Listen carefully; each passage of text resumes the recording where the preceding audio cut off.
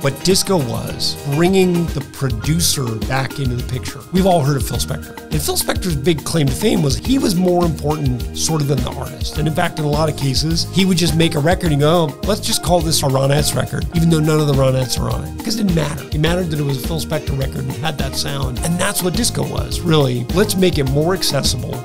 Let's make it something that's less driven by the artist and more driven by the producer, kind of make it saleable. And so that's what they did. It really commercialized funk and soul music.